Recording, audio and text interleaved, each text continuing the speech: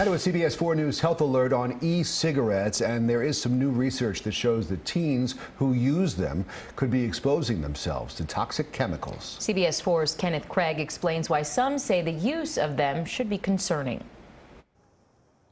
More and more teenagers have been trying e-cigarettes. Now a new study in the journal Pediatrics shows teens who use them are exposed to significant levels of chemicals that could potentially cause cancer, also found in traditional cigarettes. Acrolein is so toxic that it is used in chemical weapons. Acrylonitrile is another chemical that's found in this study. If you breathe it in, it will irritate your lungs. It also is possibly related to brain cancer and breast cancer. Teens who used e-cigarettes had 3 times the amount of toxic chemicals compared to teens who didn't use them. Among teens who used both traditional and e-cigarettes, those toxic chemical levels were up to 3 times higher than in only e-cigarette users.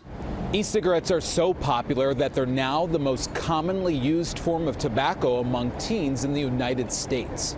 Dr. John Spangler from Wake Forest Baptist Medical Center cautions the long-term effects of vaping are not known. Electronic cigarettes generate nicotine in the vapor, and nicotine is a toxin to the growing, developing brain. These are not benign chemicals.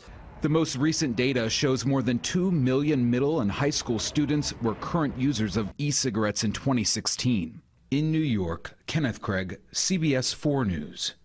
And the Tobacco Vapor Electronic Cigarette Association responded to the study, citing a government report from January. That report said that there is no available evidence that e-cigarette use is associated with any cancer. But clearly there's a lot more that needs to be studied. Some more research needs to be done to figure out exactly what's going on there. Absolutely worth looking into just quite a bit more.